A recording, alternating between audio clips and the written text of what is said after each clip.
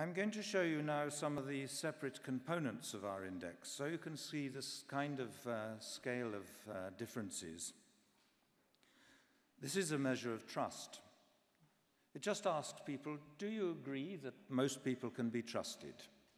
So it's a measure of how much we feel we can trust other people in society.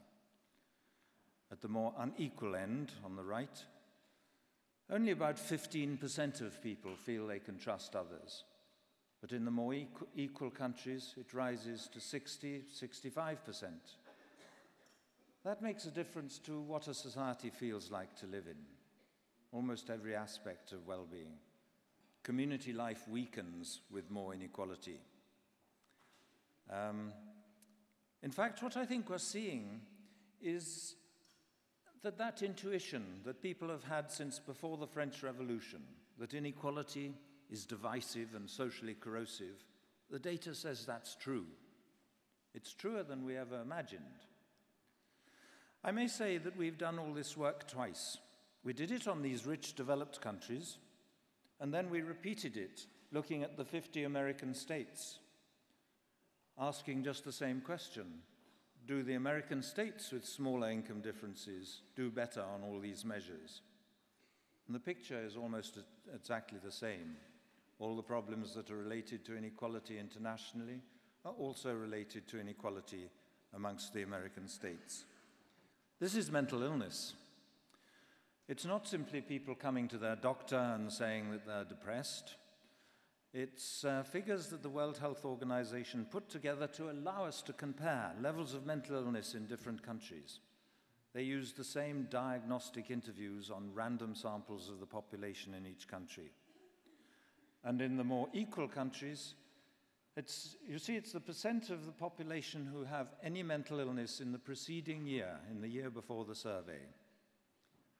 And at the more equal end, about 8% of the population had some mental illness during the preceding year, depression, anxiety, whatever. But in the more unequal countries, the rate is 3 times as high. Huge differences. I'm sorry about my throat. This is life expectancy. It's not such a close relationship. It happens to be the one I worked on first. There are several years of difference in average life expectancy related to inequality. This is infant mortality. The figures come from reliable sources like the United Nations, the World Bank, OECD, World Health Organization, and we put them all in. This is drug abuse. This comes from the UN Office on Drugs and Crime. It's figures on the use of opiates, cocaine, cannabis, ecstasy, and amphetamines. These are all statistically significant relationships, a clear tendency for more unequal societies to have more drug problems. This is obesity. This is men and women together. It's a closer relationship if you look just at women, but both sexes, obesity is related to inequality. Teenage birth rates. Huge differences here. This is violence. Violence is one of the best researched relationships. There are about 50 research papers in the academic journals showing in different settings that violence is more common in more unequal societies. These dots are American states, and at the bottom left there's some little triangles which are Canadian provinces. There are 10-fold differences in violence shown there. At the bottom left it's there are about 15 homicides per million population, and the top right 150.